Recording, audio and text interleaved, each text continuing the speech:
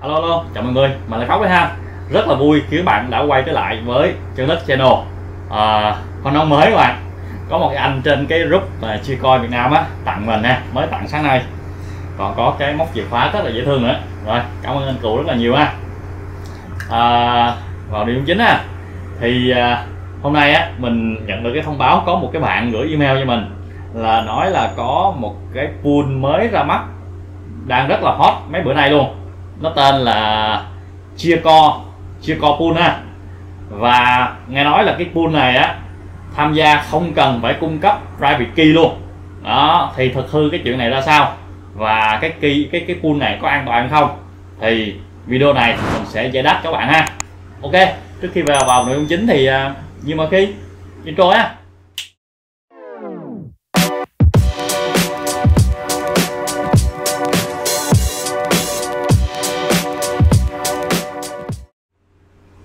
Rồi, đây là cái trang chủ của cái thằng Chia Core Farming Pool này ha. Lúc mình quay video á thì nó có hơn 5.000 người tham gia rồi. Và tổng cộng số plot là được gần 1 triệu rồi các bạn. Thấy không? Tổng dung lượng plot này là như đây nè, cái con số cũng khá là lớn. Và cái này có tiền về đều luôn ha. Đó. Thì đây là cái trang chủ của nó. Bạn đăng ký cũng dễ thôi. Lúc mà bạn login vô á, ở dưới đây nó sẽ có cái link để mà registration đó ha. Bạn đăng ký, bạn nhập username password, rồi bạn nhập cái địa chỉ ví của bạn á, tức là địa chỉ mà nó sẽ trả thưởng vào ha. Đó là cái địa chỉ đó thì có thể là bạn dùng cái địa chỉ của trong cái ví của cái thằng Chia blockchain á, hoặc là địa chỉ ví trên cái sàn, ví dụ là sàn Get hoặc là sàn Huobi hoặc là sàn OKS đó. Rồi những cái bước mà đăng ký rồi này nọ thì quá đơn giản này ha. Đó. Còn bước cài đặt là sao? Cài đặt thì cũng trên Discord á, Discord của cái thằng này nè, nó có hướng dẫn hết các bạn. Đây nè, bạn đăng ký ở đây, rồi bạn tạo cái farmer, xong này cái farmer nó có cái token, bạn copy token này, xong rồi bạn download cái tool Chia Core này ha. Nè, cái tool này, cái link download ở đây nè, đó, download về, xong rồi bạn cài có thể là lúc bạn cài á, cái firewall, cái tường lửa có thể nó hỏi bạn phải cấp quyền cho nó thì nó mới thông suốt được các bạn. Đó. Rồi sau đó bạn copy dán cái token á ở bước thứ hai nè, cái token của farmer bạn tạo á, đó, copy vào cái tool, xong bạn bấm start. Đó, bấm start xong thì nó show là successful connect to harvester. Đó, nó show được ra vậy, tức là bạn chạy ok rồi ha. Đó là những cái thông tin về cách cài đặt này đó của nó. Rồi thì cái mà bạn cần quan tâm ở trong video này á, mình muốn các bạn biết á là những cái thông tin quan trọng về cái chia này, về cái pool này ha, nó có an toàn hay không. Đó, thì ở trên cái Discord này nè, họ list ra những cái thông tin, rất là nhiều thông tin hữu ích của bạn. Đây nè, còn nó có cái link Discord này các bạn. Bạn bấm vô link rồi bạn tải phần mềm, bạn đăng ký thành viên để bạn vô. Discord này cũng rất là hay các bạn ha. Đây rồi, sẽ có những cái thông tin quan trọng mình muốn chia sẻ với bạn. Bạn có thể vô cái nè, FAQ này. Đây, nó có những cái này nè, làm cái nào để cho cái pool này, ở đây có nè. Rồi vô cái dashboard của website thì làm gì? Tạo farmer, copy token, rồi start cái tool. Đó. Tôi có thể đóng cái app chia được không? Nó kêu không, là nói chung là nghĩa là bạn chạy cái tool mà của cái pool á, nó phải chạy song song đồng thời, chạy cái pool cái tool của pool chạy song song đồng thời với lại cái tool mà chia blockchain ha. Hai cái đó phải chạy đồng thời với nhau thì nó mới kiếm tiền được ha. Đó. Rồi khi nào thì sẽ trả tiền. Đó. Cái mình mới cập nhật á, tức là khi mà bạn đủ 0,05 XCH thì nó sẽ tự động trả thưởng vào ví của bạn ha. Đó. Thì hiện tại á, thời điểm hiện tại nó chưa cho bạn chủ động bạn rút bạn, mà khi mà bạn đủ cái số mà XCH á 0,05, thời điểm hiện tại là cái số đó. Đó, sau này có thể nó thay đổi. Đó, khi mà đủ cái số đó thì nó sẽ tự động nó chuyển về ví của bạn ha. Cộng thêm cái phí nữa cái phí một chút xíu nữa là 0,002 XH, đó là cái phí. Rồi what are these plot? Cái plot point để làm gì? Plot point đây nè, đây plot point, không phải đây plot point, tức là nó dựa vào cái số điểm này để mà nó chia thưởng cho bạn. Nghĩa là ví dụ như là bạn có một plot thì trong 1 phút nó sẽ trả thưởng cho bạn, bạn được tính 1 point. Đó, bạn có 1000 plot thì 1 phút bạn nhận được 1000 point. Đó, cái là K32 thì được 1 plot, K32 thì được 1 point, mà 1 plot K33 thì được 2 point. Đó là cách tính đó ha. Rồi tiếp theo là cái phí của pool và phí giao dịch nè. Phí pool là 2% các bạn. Phí chuyển tiền về ví các bạn á, là 0,002 XH. 2% này là cái họ công bố, còn thực tế hay không thì phải test vài ngày mới biết các bạn. 2% nó thấp hơn rất là nhiều so với H-pool các bạn. H-pool nó công bố là 0%, nhưng mà thực tế mình thấy nó ăn tới 20-30% lận chứ không phải là 0% ha. Còn ở đây cái thằng Chia Core này á, nó nói là 2%, nhưng mà mình phải nói chung là phải test vài ngày mới biết ha. Rồi thì cái này có cái phần mềm của nó có an toàn hay không? Đây nè, thì nó nói là an toàn. Tất nhiên là cái thằng pool này nó phải nói là an toàn nữa các bạn ha. Này không phải là cái phần mềm nguy hại gì hết.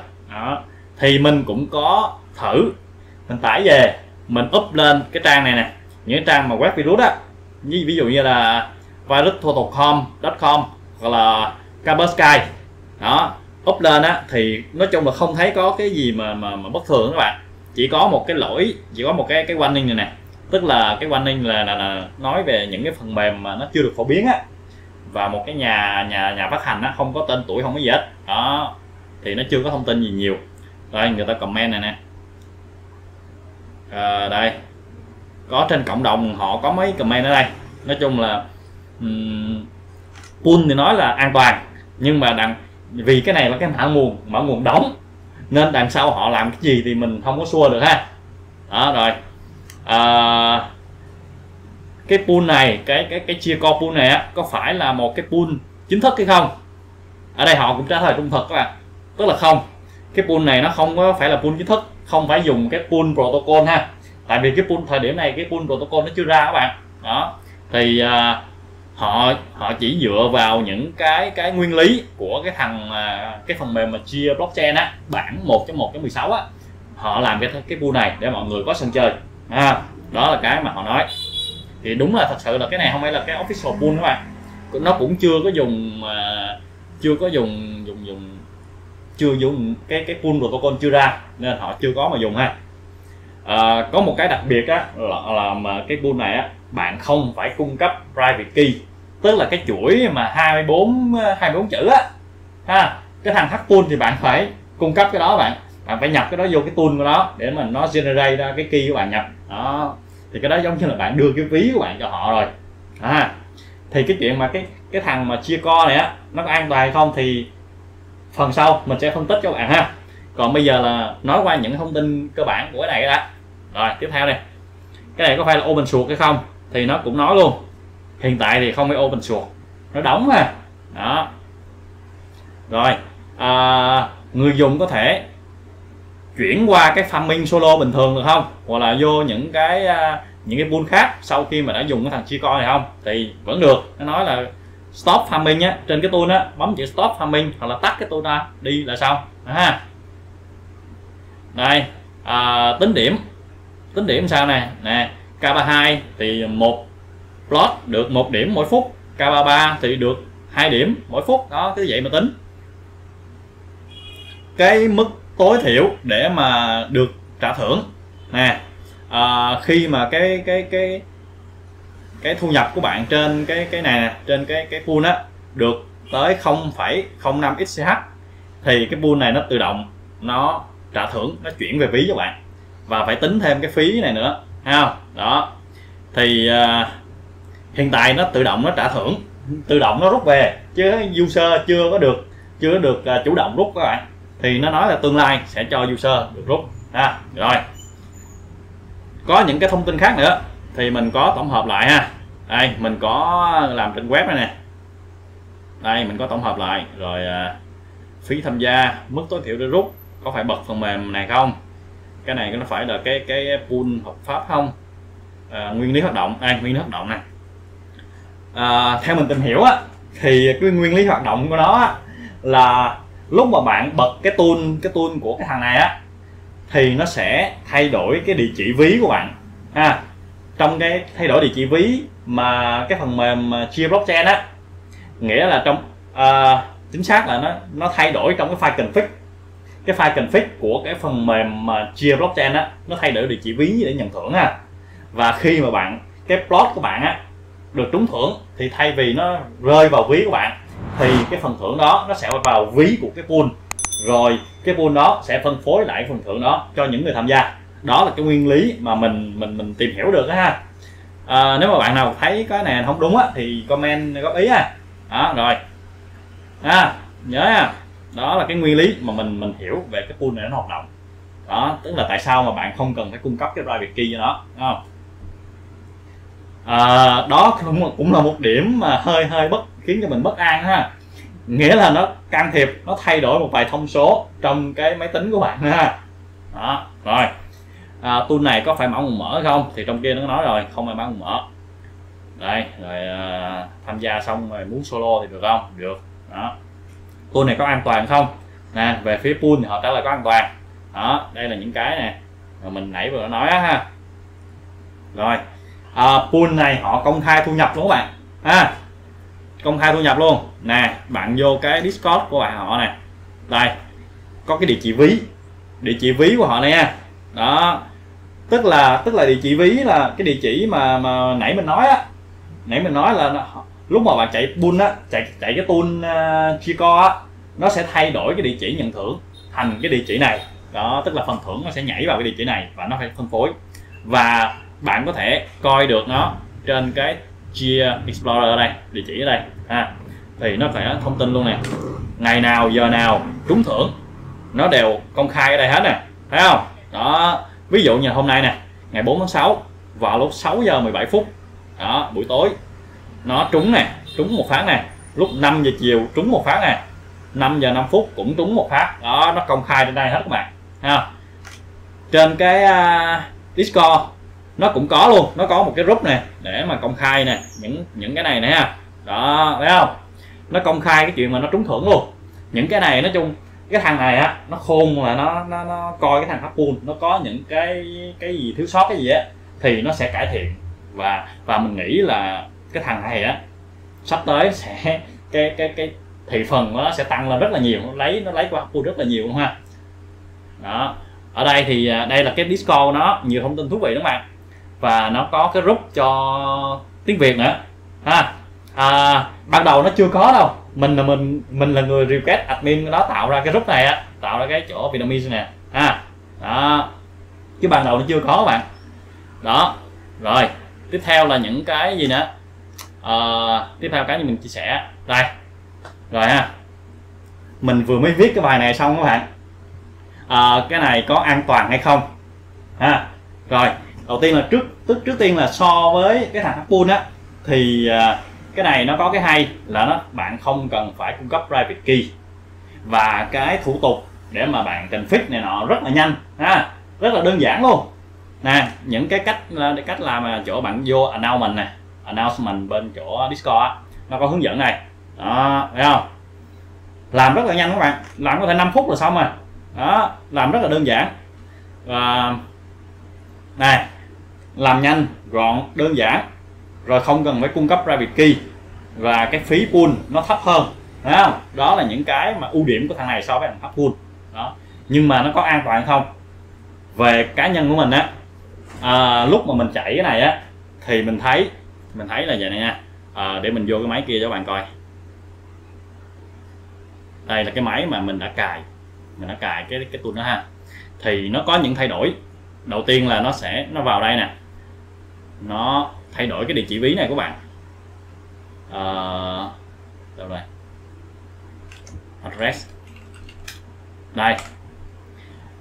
Ban đầu á thì đây là cái địa chỉ ví của bạn ha. và bạn chạy cái pool nó thay đổi thành cái ví của cái pool đó. Thì đây là cái nguyên lý của nó rồi, nguyên lý hoạt động của nó rồi ha, thì mình không nói. Nhưng mà có một cái vấn đề á, bạn stop cái tool đó, bạn stop cái tool nha, ví dụ như này, rồi bạn stop cái tool á, thì cái thông tin này á nó vẫn giữ như cũ bạn, nó không quay trở về mặc định. Hoặc là bạn remove cái tool đi á, cái thông tin ví này á nó vẫn không có quay về mặc định ha. Nghĩa là sao? Nghĩa là sau này bạn solo á, có thể là bạn nhận lúc mà cái block của bạn á, bạn trúng thưởng á, thì cái tiền đó nó nhảy về pool các bạn. Đó, các bạn phải lưu ý cái này ha. Không biết cái này là họ cố ý hay là cái thiếu sót của họ nữa. Đó là một cái mình cần lưu ý. Cái thứ hai là trong cái chỗ SL này nè, mấy cái certificate nè, họ tạo một cái file này private này nè. Đó, họ tạo những mình cũng không biết là cái này là để làm cái gì hay là gì đó, nhưng mà họ tạo ra cái này. Và có một cái nữa là không biết tại sao mà lúc mà mình cài vô á, thì nó tắt cái này đi của mình, nó tắt cái mà load thumbnail á, tức là những cái file hình đó ha, nó không có hiện cái thumbnail được đó. Mình không biết tại sao nó lại làm cái đó nữa.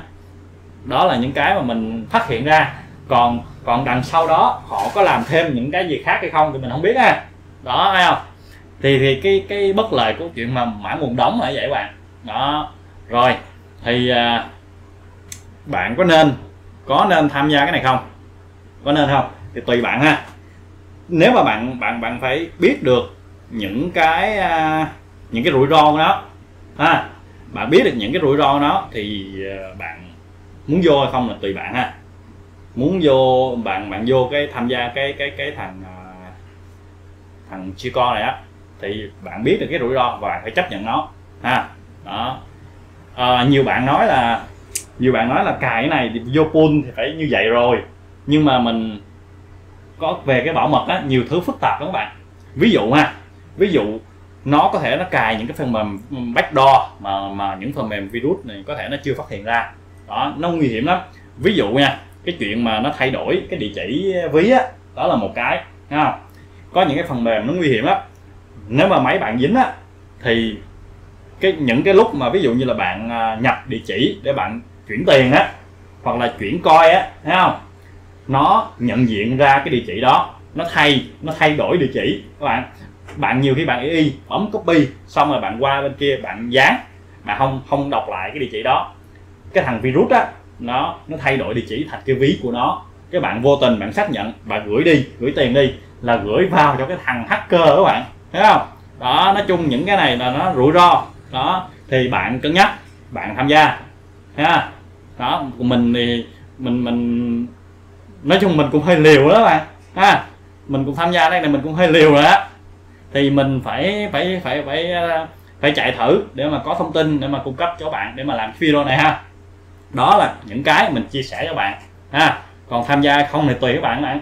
Rồi có một cái mình lời khuyên nữa là khi mà mình thấy là cái thằng này á, nó sẽ cạnh tranh với thằng Pool á, và nó sẽ kéo, mình nghĩ là nó sẽ kéo rất là nhiều cái người chơi vào từ cái thằng Pool qua đó. Nhưng mà lời khuyên của mình á, bạn nào nói chung chơi cái này chơi tới cái lúc mà cái pool protocol nó ra á, thì mình nghĩ là bạn nên tạo lại ví ha, tạo lại ví khác, plot lại đó. Những cái plot cũ á thì bạn vẫn cứ tiếp tục xài đi, solo hay là tham gia pool nào đó, pool cũ pool này cũng được ha. Lúc đó bạn tạo lại ví, bạn plot lại từ đầu ha. Và nếu mà muốn chắc ăn nữa thì mình nghĩ là bạn nên xóa cái folder chia đi, rồi bạn cài lại cái phần mềm chia blockchain luôn. Tại vì mình không chắc là cái tool này á nó có còn thay đổi những cái gì khác nữa, thấy không? Đó, thì bạn nào biết nó phát hiện ra nó thay đổi những gì á, hoặc là bạn nào mà biên dịch ngược lại được cái mã nguồn á, thì comment cho mình biết ha. Đó là những cái chia sẻ của mình về cái Chia Core này, cái Chia Core Pool này ha.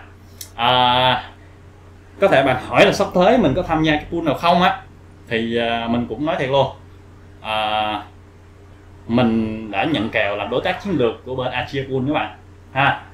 Một cái pool pool global của một vài anh em dev ở bên Úc á ha, anh em có mấy anh em Việt Nam nữa, anh em dev bên Úc đó, và mình sẽ là đối tác chiến lược của Chia Core Pool. Khi nào mà cái pool protocol ra thì mình sẽ vào đó mình làm. Thì bạn cũng có thể, cái Chia Core Pool đã cho đăng ký rồi, bạn cho đăng ký đặt chỗ trước rồi, mình có để cái link á, cái link của nó là đây, cái link giới thiệu mà này, bạn vô theo cái link này thì qtt.li/Chia Core Pool đó, bạn theo cái link này á thì bạn được giảm 25% cái phí hàng tháng phí hàng tháng của cái Chia Core Pool nó có 1% thôi. Nếu mà bạn dùng cái link của mình á thì bạn được giảm thêm 25% nữa đó. Còn nếu mà bạn dùng những cái link khác á thì bạn được giảm khoảng 10% thôi, do mình là đối tác chiến lược của mình đó nên có ưu đãi. Rồi, vậy là xong những cái chia sẻ của mình về cái tool này ha. Đó, thì nếu mà bạn thấy cái video này có ích á, nhớ để lại like, share, comment ha. Có thắc mắc gì để lại comment nha. Và đừng quên là bấm cái chuông thông báo để mà nhận được cái thông báo về cái video ngay khi mình up lên ha. Rồi đây, thêm cái quảng cáo xíu nữa. Đây cái chân cái channel ha. Vô đây coi, mình có cái series mà hướng dẫn về DaVinci Resolve, tức là cái phần mềm mà biên tập video á, cắt ghép này nọ để mà bạn có thể tự làm một kênh YouTube của bạn ha. Rồi, nếu mà bạn thấy cái video này mình có ích á và muốn ủng hộ mình á thì bạn có thể donate cho mình ha. Bạn coi những cái video mình làm á thì bạn có thể tiết kiệm được công sức nè, thời gian nè, và thậm chí là tiền bạc nữa các bạn ha.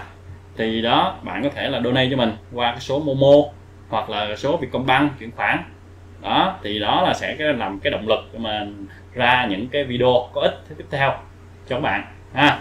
Nghiên cứu những cái này cũng nhức đầu lắm các bạn, cũng tốn thời gian lắm. Rồi này, nãy giờ nói nhiều quá này ha. Ok, cảm ơn các bạn đã xem video nha. Bye bye and good luck. Tắt mạng nó đèn rồi.